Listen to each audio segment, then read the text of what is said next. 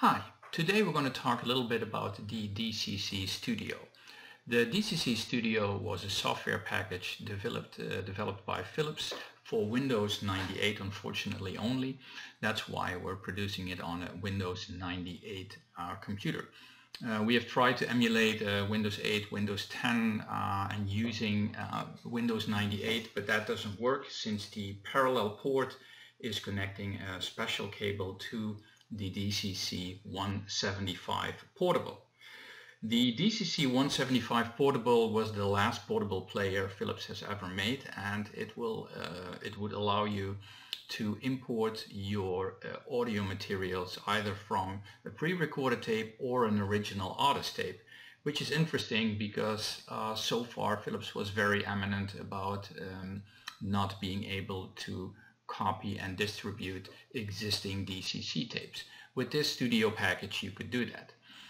What we're going to show you here is how you are able to import audio files, edit them, and then send them back with the DCC cable. The DCC cable, only 1400 of these cables were ever made connecting that portable player to this DCC Studio. And the nice thing about this software package is that not only can you create your own compilation tapes, but you are also able to edit the text info from the artist. And that is something that was only available via remote, which is time consuming.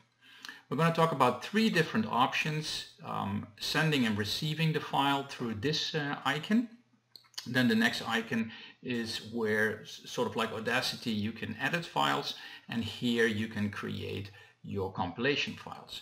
By clicking on the first icon, you can connect the player. You see the player connected on the left side saying DCC, and on the right hand side it would say Studio, DCC Studio. We're clicking on rewinding the tape, and we're going to transfer one of the pre-recorded tapes that I've previously made. You can also select digital mic and line input, allowing you actually to connect a computer or any other source to the portable DCC player and send media that way to your computer. So not only are you able to do DCC tapes, but you can also digitize sources externally connected to the DCC player. To transfer, you have to click recording on the DCC Studio side and play on the portable side. You can click the optional view meter. It will take a little bit more of processing capacity, but it will give you a great visual. So now by clicking recording and play, the information from the tape is now being transferred. Hooking up external speakers will allow you to hear this. I just made a short track. Once I press stop, the tape stops, the recording is finished. You can name this file. We're going to name this test, and you could type in the artist and the title information. Most likely you would want to transfer an entire tape and then copy and paste it into pieces, as we're going to show you in the video shortly. You could do it song by song. That is a little bit more time consuming. The ideal way is to put in a tape and transfer the entire tape as a file, and then use the editing software from DCC Studio to copy and paste, because you would see the wave information, and you are able to copy and paste each file individually and then renaming it. That's what we're going to show you. I've already done an entire tape, side A and side B. That's unfortunately it won't do that automatically. You would have to do an entire side A and B, and then you are able to copy and paste each of these songs individually. So what we're going to show you here now is how to do that. So I'm going to browse to something I've pre-recorded, the Weekend side A, and by opening that you would see that it is about 30 minutes. Let's see what the information is here. Yes, it's 28 minutes, and this is the entire waveform that this produces. By zooming in, you can clearly see where the first tracks are, and we're going to copy and paste this first track into a new file. You have to click the editor again. So now you have two files open. You paste it in here. One is the original file and this is just this one song, and you can save that individually. By clicking save, now it is important to type in the artist and title information, because that's, once you making your compilation tape, is the information that will show when you're playing it. The title will appear. If you go to track 1, it would say Star Boy, like we're typing in here. We're now going to save this file. There's already a test file in there, so I'm going to overwrite this just for the sake of this demonstration. You get the idea that although it's a time-consuming process, it is faster and better because you can create your own compilation tapes, and it's easier than using the remote typing all that information in.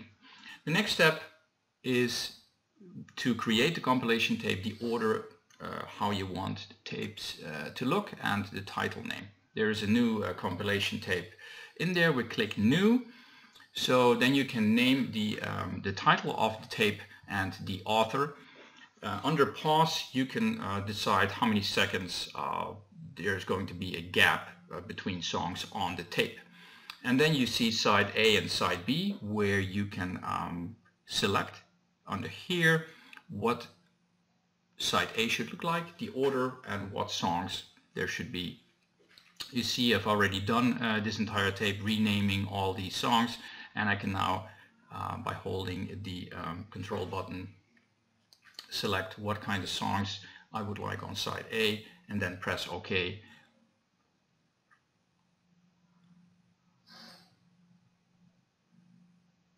And then I'm going to do the same thing for side B.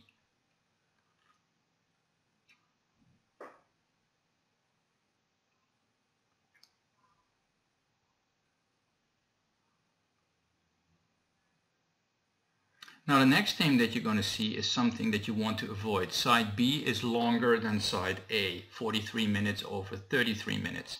Side A always has to be slightly longer. Another weird thing, but it is understandable. Since Philips tried to do a gapless information, it means that it will automatically at the end of type A go to side B. So you want side A to be longer than side B. That way, at the end of the last song on your compilation track on side A, it will immediately reverse to side B, rather than the original analog cassette that would have to be rewinded all the way to the end and then start from B. But that leaves you with the desirability to make sure that side A is always slightly longer.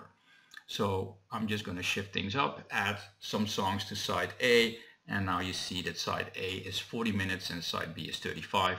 That is perfect for this. So now we can save that. We already named it. And now we are ready to send this compilation that we just made, send it back to a tape.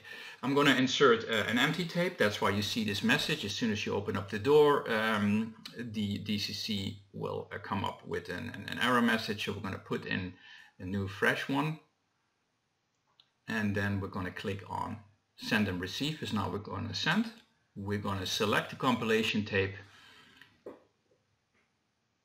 Click off the view emitter so we have no buffer underruns. That happened to me quite a few times. And then we are going to click just recording on the DCC side.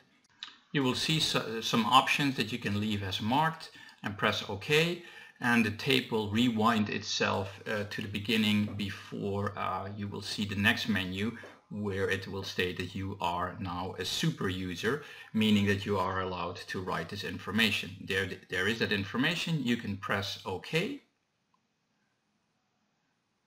And then for the next 20 seconds, nothing seems to be happening because it's writing a lead in. And then as soon as at the bottom of your screen, track 1 will appear and the counter starts running, the first track is being written, the entire side A will be written on side A, of course, and then the tape will automatically flip writing side B. So it's a fully automated process that you do not have to watch. Thank you for watching. I hope you enjoyed the video, and I'll see you next time. Bye-bye.